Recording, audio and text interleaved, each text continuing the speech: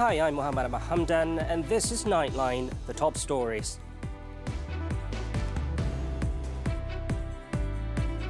Malaysia proposes 3 key points in offering solution to global issues. And My Sejahtera monkeypox notification feature to be activated beginning Friday.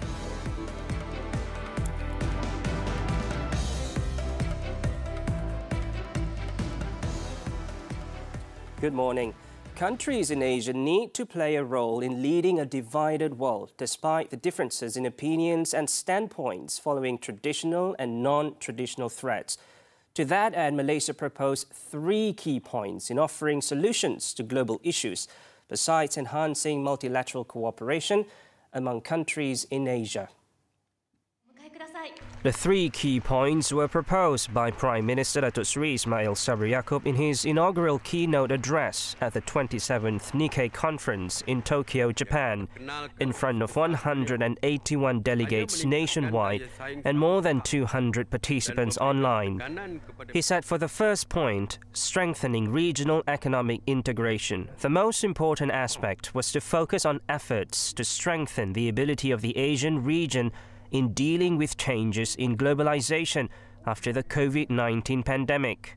Bagi menjayakannya, pembuat dasar, sama ada dalam sektor swasta atau awam, perlu bekerjasama membina jaringan logistik yang mantap, membina infrastruktur pasaran digital berkaitan keuangan dalam rantaian bekalan, dan mempromosikan pembangunan teknologi digital inovatif yang dapat memberi kelebihan kepada PMKS dalam meningkatkan penyertaan mereka melalui aktiviti e-perdagangan rentas sempadan. Secondly, on the importance of strengthening cooperation and consultation mechanisms, Datuk Seri Ismail Sabri said Malaysia recognised the importance of consultation either at the Southeast Asian level or in Malaysia itself to find solutions to common challenges or disputes. He said this is done through the ASEAN mechanisms such as the ASEAN Regional Forum, the ASEAN Plus 3 meeting and the ASEAN Plus Defence Ministers meeting, where the platforms concerned remain active and prove the concept of musyawarah or discussion, which can be done between leaders and stakeholders for regional security and peace. Bagi usaha memperkasakan peranan Asia melalui mekanisme kerjasama serantau, kita perlu juga berhati-hati dalam tindak balas terhadap isu-isu sedia ada dan juga yang baru muncul. Tidak perlu diadakan rangka kerja baru. Sebaliknya, platform sedia ada boleh digunakan untuk tujuan tersebut. Di peringkat sejagat, Asia harus percaya dan berpegang teguh kepada proses yang terbina sejak berdekad lamanya dan menggunakan kaedah yang terbukti berkesan selama ini untuk menyelesaikan isu-isu semasa. In calling Asia and the global partners to work together to address the challenges of climate change, Datuk Seri Ismail Sabri said in 2021 more than 57 million people became victims of climate change-related disasters in the Asia-Pacific region, and by 2050 much of Asia had been predicted to face extreme rising temperatures, rainfall and heat waves, which will wreak havoc on the economy and society. He said it was time for policymakers to accept the fact and admit that climate change would require changes in efforts towards preserving regional peace, prosperity and security. He also stressed that Malaysia was committed to working with countries with a vision to address climate change and described the Asia Zero Emission Community inspired by Japanese Prime Minister Fumio Kishida as a good starting point. The Prime Minister added, given its economic strength and influence at the global level, the Asian region was in the best place to navigate change, thus forming a new status quo based on universal awareness and determination. Meanwhile, during the question and answer session, Datuk Seri Ismail Sabri said Malaysia is confident that the Indo-Pacific Economic Framework, IPEF, will strengthen economic cooperation between countries in the Indo-Pacific and the ASEAN region. He said the new trade initiative provides a holistic structure to resolve trade issues with partner countries. Dengan penekanan terhadap penyelesaian kepada isu berkaitan perdagangan dan pelaburan, saya menjangkakan bahawa sektor-sektor perubatan, elektrikal dan elektronik serta ekonomi digital akan mendapat manfaat melalui inisiatif perjanjian tersebut. The Prime Minister added that Malaysia is expected to ratify the Comprehensive and Progressive Agreement for Trans-Pacific Partnership (CPTPP) by year-end. Together with RCEP, the CPTPP will create the space for the implementation of the Free Trade Area of the Asia-Pacific (FTAAP) initiative. Datuk Seri Ismail Sabri also said that Malaysia foresees exports of products such as E&E, optical and scientific equipment and chemicals to CPTPP markets to increase following the ratification of the Trade Pact. And later that night, world leaders who participated in the 27th Nikkei conference in Tokyo, Japan, attended a dinner on Thursday. It was also attended by the Prime Minister, Datuk Seri Ismail Sabri Yaakob, with the delegation. He spent more than an hour at the event and had informal meetings with other world leaders. At the event, Japanese Prime Minister Fumio Kishida delivered a speech of appreciation for the delegation that participated in the two-day international conference on the future of Asia. Also present were the Prime Minister of Singapore, Lee Hsien Loong, and Thailand Prime Minister Prayut Chan-o-cha. Hosted by Nikkei Incorporated, the Nikkei Conference, held since 1995, is an annual gathering of political and economic leaders, as well as industry leaders from the Asia-Pacific region.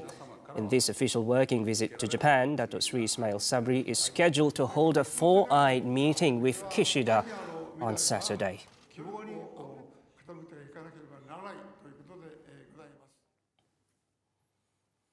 Now, beginning Friday, travellers coming from countries with reported monkeypox cases will be sent an alert on their MySejahtera app.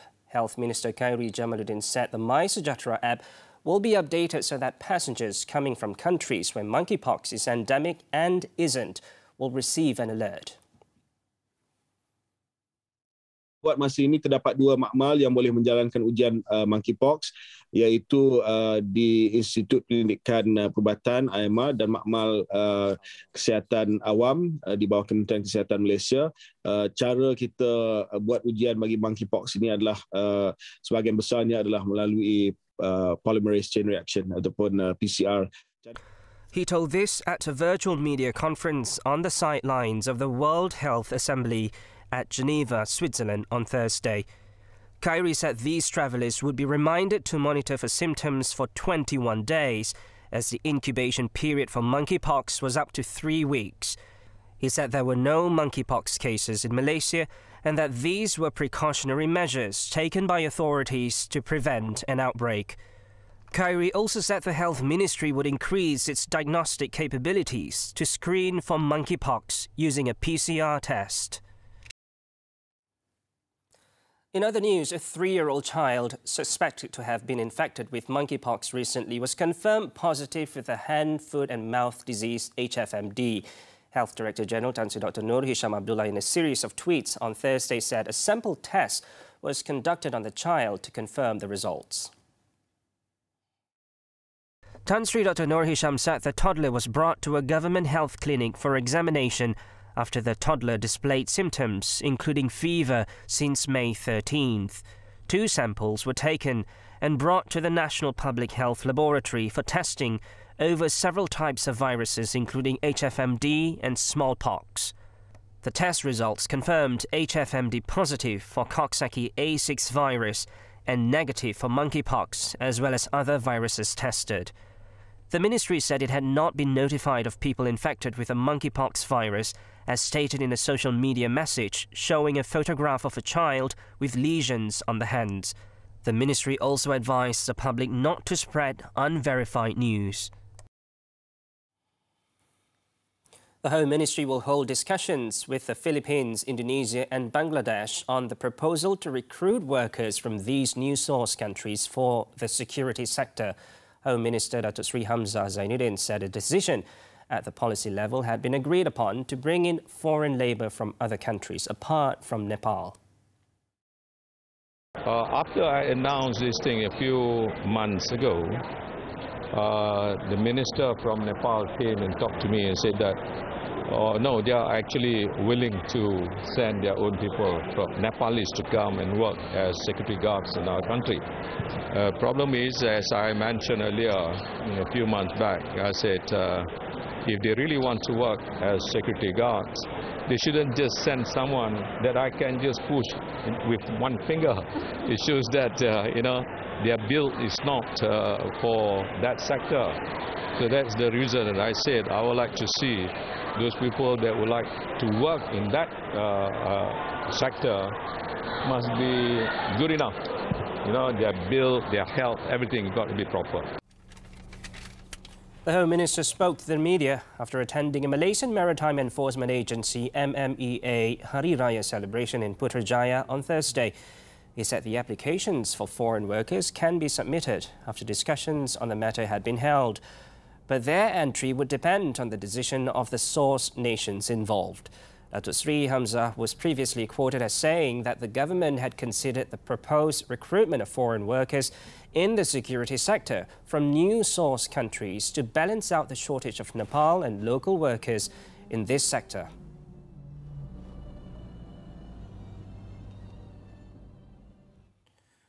Moving on, Datuk Zuraida Kamarudin has decided to leave Parti Pribumi Bersatu Malaysia Bersatu and join Parti Bangsa Malaysia PBM. The Ampang Member of Parliament is also expected to meet Prime Minister Datuk Sri Ismail Sabri Yaakob to discuss her resignation as the Plantation, Industries and Commodities Minister. In announcing her decision, Datuk Zuraida, in a statement on Thursday, also reaffirmed her confidence and support for the present government. The minister, who is currently in Turkey, said she is expected to return home on June 2nd and will be meeting the Prime Minister to discuss her resignation and new political career. Datuk Zuraida's announcement ended months-long speculation that the Bersatu Supreme Council member was joining PBM, or formerly known as the Sarawak Workers' Party, SWP. And as for Bersatu, Datuk Zuraida's post as Plantation, Industries and Commodities Minister should be filled by someone else from the party. Its Secretary-General, Datuk Sri Hamzah Zainuddin, said 2 weeks ago the party president had agreed to replace Datuk Zuraida as an appointed member of the Supreme Council. This after she failed to respond to a show-cause letter to explain her involvement in PBM activities. Kalau dia digugurkan, maka tempat itu akan diganti oleh cadangannya oleh Presiden Parti untuk mencari seorang lagi ahli parti untuk menjadi menteri mewakili Bersatu. A vocational teacher from the Keningau Vocational College in Sabah was announced the winner of the 2022 Cambridge Dedicated Teacher Awards on Thursday. Khalifa Afnan is the first ever Malaysian teacher to be picked as a winner for the awards at both the global and regional levels. Cambridge University Media, in a statement, said Khalifa's STEM programs have had a great impact on ensuring everyone in his community has access to a quality education. Khalifa was recognized for his initiative in a science, technology, engineering and mathematics STEM project. The project saw him training students in robotics, drones, coding and other technology-based disciplines. His effort had increased the active participation of female students and special needs learners in STEM activities.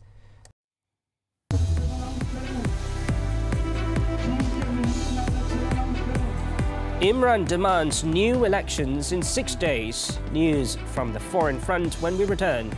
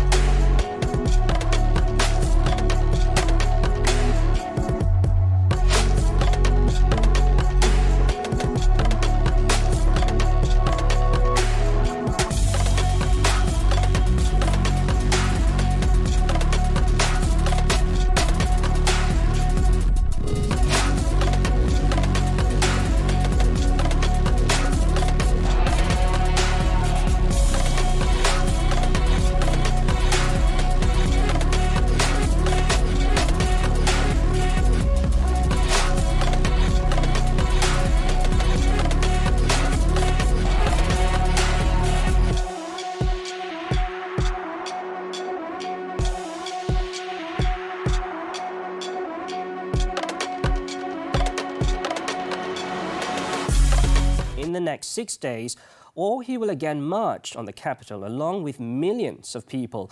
Khan spoke at a rally of thousands of demonstrators early Thursday morning in Islamabad, aiming to bring down the government and force early elections. आपको मैं 6 दिन दे रहा हूं। 6 दिन के अंदर आप election announce करें। जून के महीने में इलेक्शन अनाउंस करें और असेंबलीज डिसॉल्व करें। अगर 6 दिन के बाद ये नहीं करेंगे आप, तो मैं सारी अपनी कौम को लेके वापस इस्लामाबाद आऊंगा। Khan had rallied thousands of supporters to Islamabad with plans to occupy sensitive parts of the capital until Prime Minister Shehbaz Sharif gave in to his demand for new polls. He also claimed that 5 party workers were killed on Wednesday in violence in Karachi city and 2 other locations. Before the march entered Islamabad, the army was called in to protect the red zone of the city, consisting of important structures like the Supreme Court and the Prime Minister's residence, from what Imran Khan wanted to be a peaceful protest. Islamabad was sealed off to not allow the entry of the march, and police shelled tear gas as Islamabad turned into a battleground on Thursday.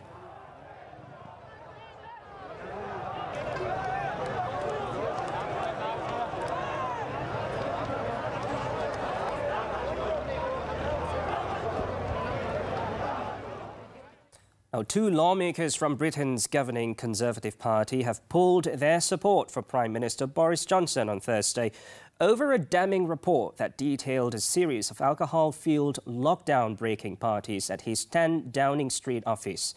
A day after the report was published describing a boozy culture in Downing Street during COVID-19 lockdowns, Conservative lawmakers John Barron and David Simmons said they could no longer support the Prime Minister. They said given the scale of rule-breaking at the PM's office, it was unacceptable that Johnson claimed that he was unaware of the incident. They also urged Johnson to step down so that new leadership can take forward the important work of the government. More than 15 Conservative lawmakers have publicly called for Johnson to quit since the reports of lockdown-breaking parties began to steadily drip into the media. Johnson, however, refused, saying he still has work to do in government. You're not tempted. Drunken altercations, security staff being treated. Read it in its entirety. The gunman who massacred 19 children and 2 teachers at an elementary school in Texas had warned in online messages minutes before the attack that he had shot his grandmother and was going to shoot up a school. It was reported about 30 minutes before the bloodbath. Salvador Ramos sent 3 messages online. He wrote in the first that he was going to shoot his grandmother, then he had shot the woman, and finally that he was going to shoot up an elementary school. The incident occurred when Ramos used an AR-15-style semi-automatic rifle in the bloodshed on Tuesday at Robb Elementary School in Uvalde that ended with police storming a classroom and killing him. Authorities said Ramos had legally bought 2 such rifles just days before, soon after his birthday. Investigators shed no light on the motive for the attack, which also left 17 people wounded.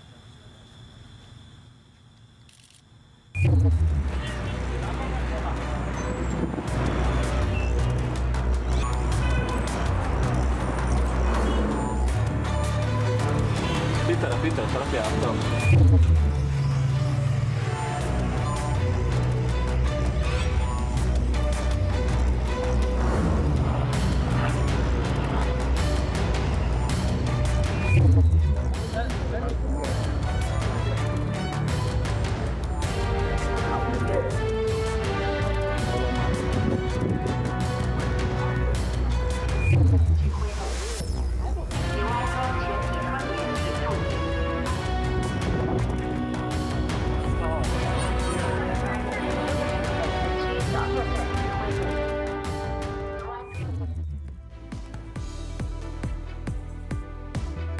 Kim to reveal new secret weapon against Brunei. Sports coming up next.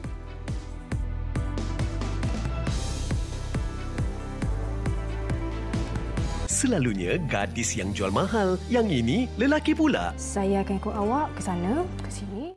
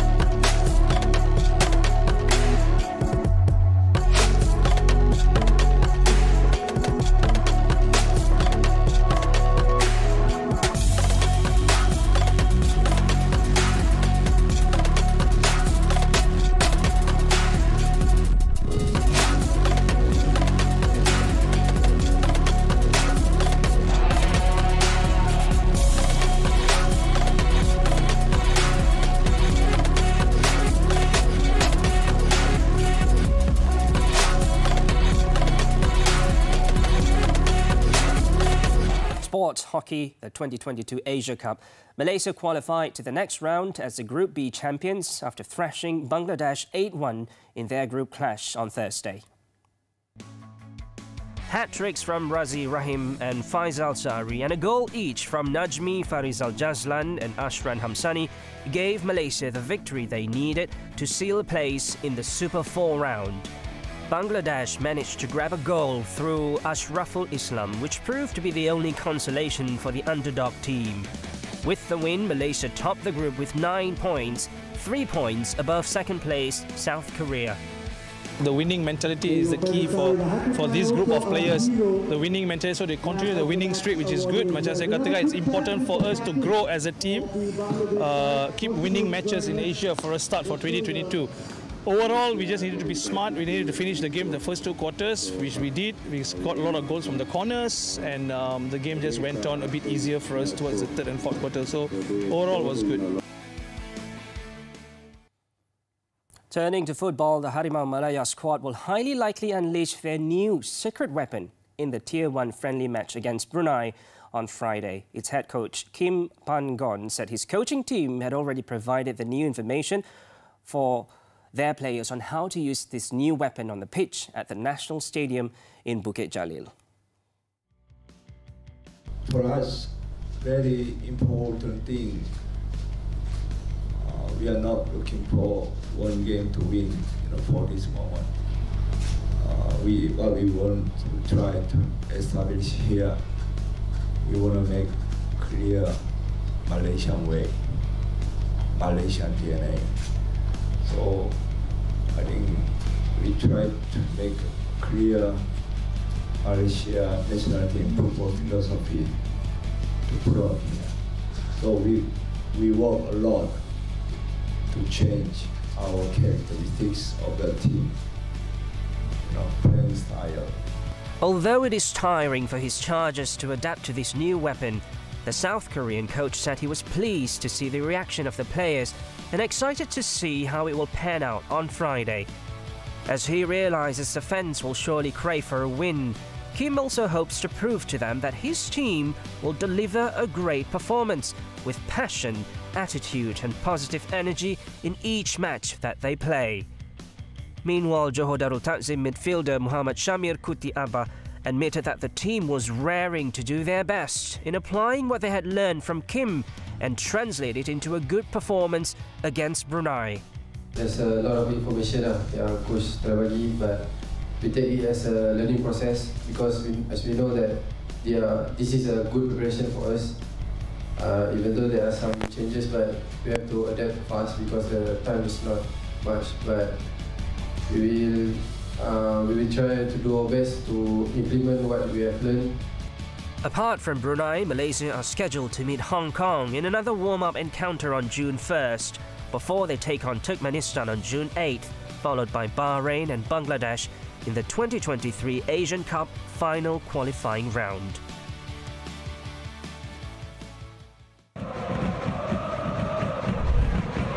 Ayo semarakkan sokongan anda untuk Harimau Malaya.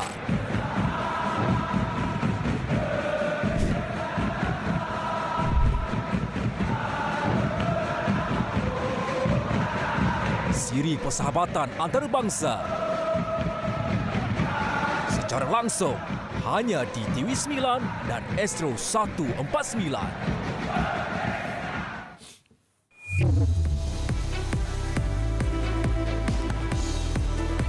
After this breather, ex-Sabah minister gets 3 years jail for forgery. Stay tuned.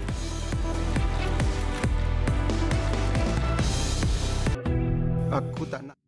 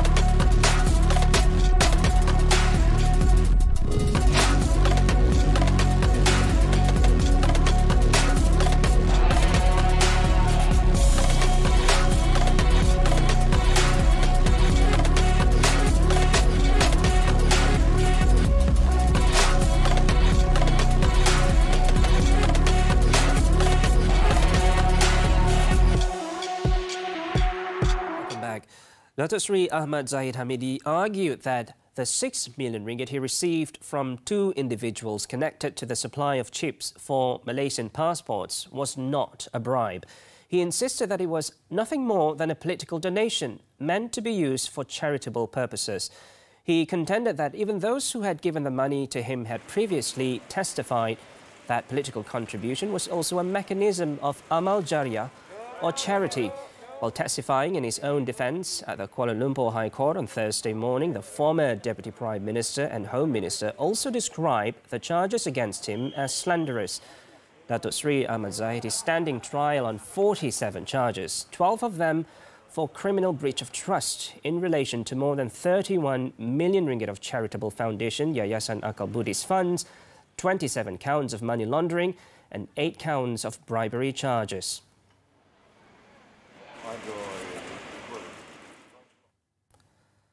Kuala Lumpur Sessions Court on Thursday sentenced Dr. Peter Anthony to 3 years imprisonment and a fine of 50,000 ringgit. He was found guilty of forging a letter for a mechanical and electrical M&E maintenance work at University Malaysia Sabah UMS. Judge Azura Alwi also ordered the former Sabah Infrastructure Development Minister to serve a 15-month jail sentence if he failed to pay the fine.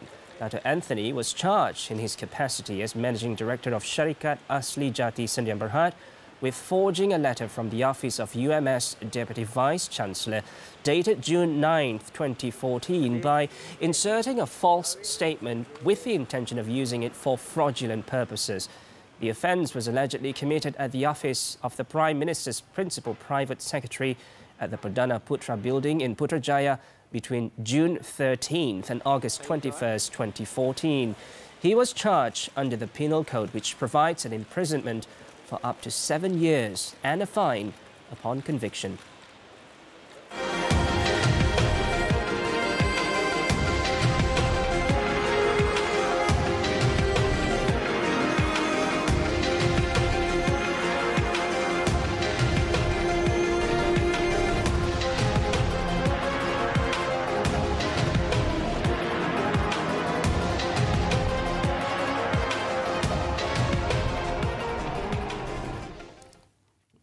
As Nightline draws to a close this time around, we leave you with visuals of Selangor Road and Transport Department RTD Aidilfitri Open House. The event was attended by RTD Director General Datuk Zailani Hashim, Selangor RTD Deputy Director Ahmad Kamarun Zaman Mehat, and hundreds of others RTD personnel. With that, I'm Muhammed Ahmad Hamdan. Thank you for tuning in and stay safe, Malaysia.